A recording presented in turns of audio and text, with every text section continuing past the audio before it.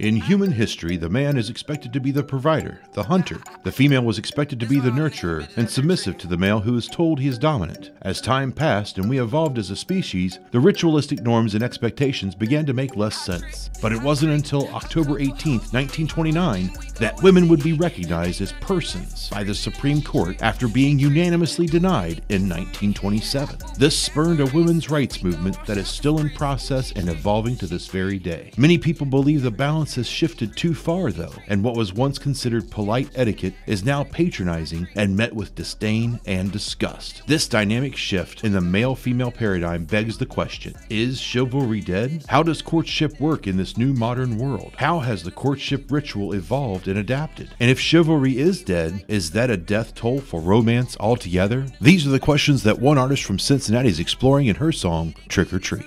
To Sleazy Buttons, everybody give it up for Sleazy Buttons. Howdy partner, it is your local side advisor Sleazy Buttons on behalf of Picture Perfect Entertainment.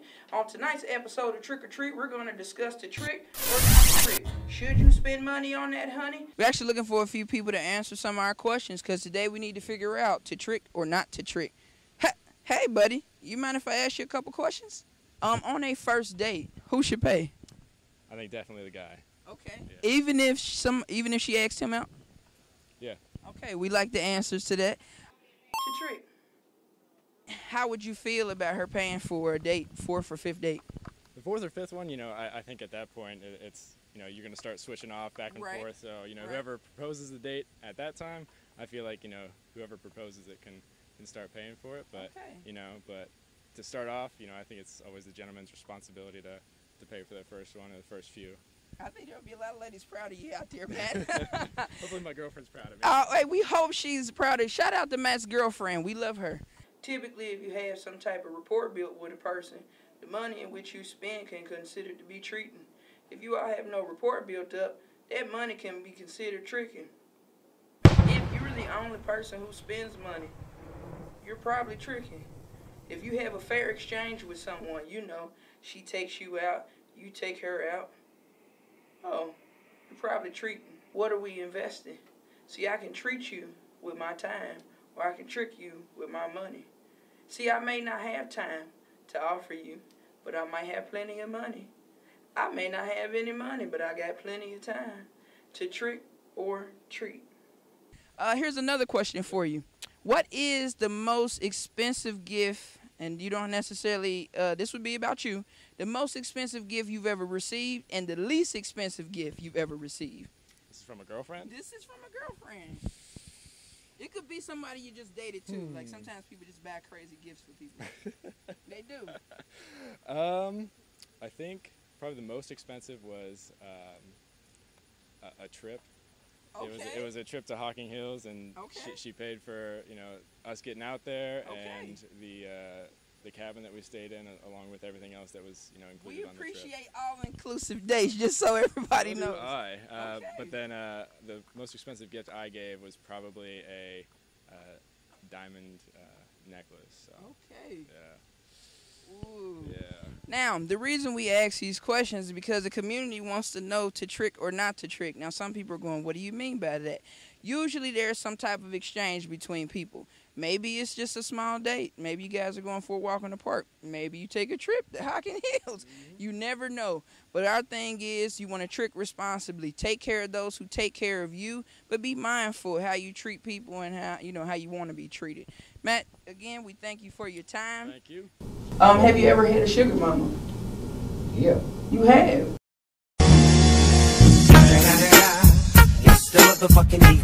Snoop Dogg. Okay. Well, tell us a little bit about your experience with your sugar mama. What was it like?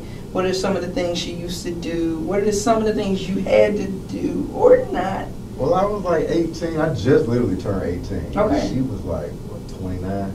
Oh. She treat, yeah, trick or treat, he treat, yeah, I trick. So. Ooh, yeah. Yeah, that was some sugar daddy, sugar mama age requirements. That's just what it was. Yeah, that's what she was outside the club with a PlayStation. What's up? What you want to do? What you want to do? What you want to do? What game was that? It was It was NBA, one of them 2K. It was 2K. I knew it was 2K. 2K. Ladies, if you want to bag one of these men, just get you a brand new 2K, PS4. Some of them like Xbox. I'm a PlayStation kid. Get that motherfucker a 12-pack of his favorite beer or a bottle of his favorite, what is it, tequila? You gotta get the subscription if you get the PlayStation or Xbox. You can't just get, because they gotta go online. You gotta get the whole online. Yeah, you gotta have the internet, all that. You can't be just playing yourself. You got to be in there. Have something to do. You know? Get him together. You know, that's all. Time or money? As a guy, from a guy's perspective, what would you rather a woman give you? Her time or her money? Her time. Her time. Because money don't mean nothing to a man, really. Okay. They don't impress. I mean, to dudes that impress, you probably using her for it. Okay. He's definitely He might be. He probably needs somewhere to stay. He might have a garbage bag with him when you get to your house. So beware. He might need somewhere to stay with the money. But it's nice that for a female to have that. That's not a con necessarily. Right. Okay. Not all the time. So it is a blessing if she can offer to pay sometimes. Yeah, because that means y'all both want it. Yeah. Because you don't want her there for your money. You feel me? Right. Because if she got her own, that means she really spending time with you. Right. She really like you. What is the best gift you've ever given to someone?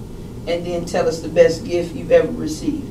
These are both the only first thing I can think of with the same person. Because my favorite thing is comedy. Okay. We went to a comedy show. Okay. And something I've given her, I got her edible arrangements and sent it to her job. Let's say you're on your 4th or 5th time going out with a young lady, or y'all dating, courting, whatever. What would you consider to be a good gesture or gift to give you to show their appreciation and their interest? Honesty is the best gift you can give me. Okay. Have you ever found yourself in a situation where you were spending more money than time? No, see, when I realize I'm spending more money than time, I'm gonna distance myself, man. Okay. But that's what I mean by your previous question, what you asked me. That's why I prefer honesty, so I know what this is. So I'm like, all right, you worth this. Right. Some people worth Taco Bell, some people worth Roof Chris. Like, where we going? Some of the motherfuckers are worth neither, but that's just me. I'm a hard deal. I'm not gonna lie. She can't get a hot and ready. No, she need to be hot and ready when I get there. Talked about you having this sugar mama. Did we ever talk about if you were a sugar daddy? No, I've never been a sugar daddy. Would you, in today's climate, would you ever be a sugar daddy? I ain't gonna hold you. If I had it, and let's say in a few years, if I had it, I probably would trick on a little somebody young. I ain't gonna hold you. I probably would. Yeah. If I ain't married or nothing like that, I probably would. Cause like, you just you old and having fun now. I mean, what? She treat, do anything for me. Hot boobies, daiquiris, we go on shopping sprees. Define tricking in your words, your terms. Tricking is when you easily tricked out of your money by mainly a young woman, Okay. i.e. prostitution. Have you ever found yourself in a situation where you spent money that you didn't necessarily have to impress someone? No, I ain't risking my home by any type of livelihood Right. for that. No, it's not going down. Trick responsibly. Please trick responsibly. It is a major fact. But then on top of that, say we are going out. Okay. I'm gonna do stuff that I like. You know what I'm saying? Right. So it's not a complete loss. Like, oh, you know what I'm saying? Like. So that's smart. So that kind of goes back to my thing about not necessarily not reciprocity, but making sure that there's something in it for you.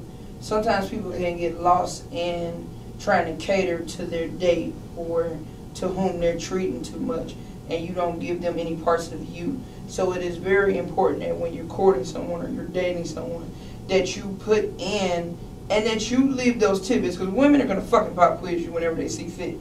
They're going to tell you all kind of shit about themselves, and then when you least expect it, there's this fucking test that I'm taking about what's her favorite And you don't even know you're taking it. You don't what's even her know you're in it. favorite. You have no You fucking in. clue. Okay? If she like you, she'll give you room to grow. Yeah. If not, it's probably over for you.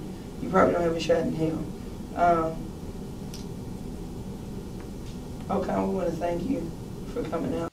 Miss, you mind if I ask you a couple questions? What's your preference? Would you prefer a guy to spend time with you or to spend money on you? I would say a little bit of both, but I like time more than money, personally, so. Trick. Fourth date. Y'all went out to eat together. Y'all went out to the movies together. He took you out dancing. Fourth date. What would be a good token of the show, either appreciation for spending time with you or to get your attention? I would say some jewelry. I like a little gold myself. Not trick. Now let me ask you something. Do you ever spend money on your dates? Ooh, all the time. I'll be the first person to take my man on a $100 date to a fine, nice French restaurant. Don't waste your money. It's not worth it. So you believe in reciprocity? Oh, 100%. You should go halfway. If you're paying, I'll tip. Or if we go to the movies, I'll get the snacks. Like, it goes both ways. She's smart. Now, you're not going to hear this that often because sometimes people feel like they shouldn't spend money. You might be a tricking ass bitch, but, I mean, that's who you are. That's who you are. Now, I know y'all aware of the Trick or Treat song and you heard a little bit about it. And so what we're doing is reaching out to the community and find out who spends money and who doesn't. Should it be a fair exchange or do you feel like it's a me type of thing? A good fair exchange if you want it to be real, if you want it to be wholesome, but every now and again it is a little me, like birthday times, but it is good to get back. It is. Now I'll be honest with you, not everybody has to trick. Some of us, the gift of gab is all it takes. A little piece of hope, okay, a little piece of dope, okay, maybe a little liquor, but you don't necessarily have to spend money. I guess the reason I put this together for you guys, I know some of you do need help. I know some of you, you just spend all your money on that honey. I'm just trying to give you a few guidelines so you know whether or not to trick. I understand that some of you are a little lost. You maybe spent some money and didn't get back what you wanted. Now you'll never spend money on anybody else again. I don't want you to be caught dead last in the race. What we're going to do today is go over to Trickonomics one-on-one. I want you to head on over to www.sleazybuttons.com and get a load of this good information we have for you. To trick or not to trick. It ain't no comparing. I trick, a couple hoes with me. Then we go out to eat. Ain't nothing in life for free. She treat, do anything. No matter where you stand in the battle of the sexes, one thing is for certain. We all love to be loved. The way we show our love now is far and away not the same as it was 100 years ago. Just as it was different 500 years ago, and will probably be different 100 years from now. But the root basis is still the same. Some will show love because they want a return of some kind, and some will show love because that is the return. To trick or treat, the choice is yours. That's that motherfucking Trick or Treat available